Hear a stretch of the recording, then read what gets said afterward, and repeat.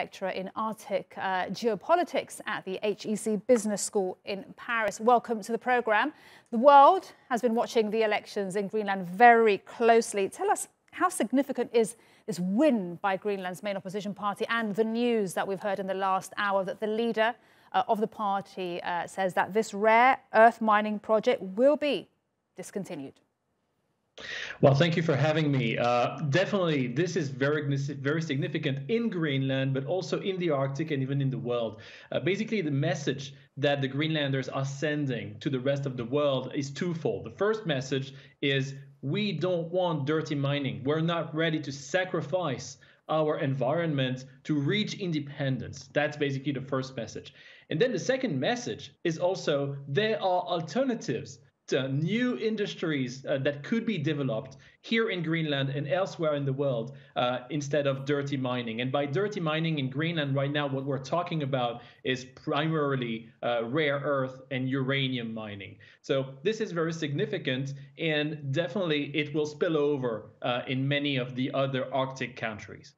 And remind us why this mine has been so controversial. Because it's about uranium, first of all. And uranium is, of course, very polluting when you exploit it. And the other reason is that this mine is in the southern tip of the island, of the country. And this is an area where people have been wondering for the past 10 years, what kind of development do we want? Do we want dirty mining, in the case here, uranium and rare earth? Or do we want other kind of industry, such as renewable hydrogen, such as agriculture, such as tourism? And in this southern part of the country, people of all ages and all backgrounds think that it's better to think about alternatives rather than good old mining. And what about the international interest in that mine? Talk to us about that. Well, this is a mine that was firstly developed by an Australian company from the other side of the world. And then it was backed by Chinese companies.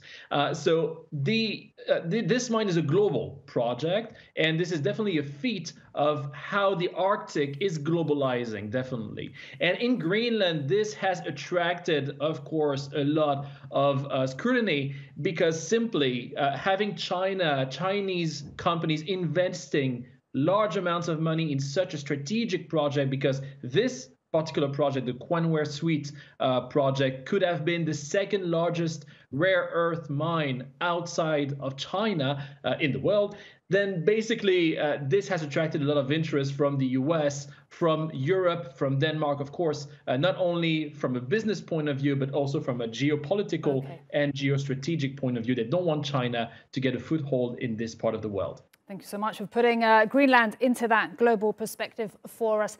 Thank you so much, Mikaa Mered, joining us from HEC Business School in Paris.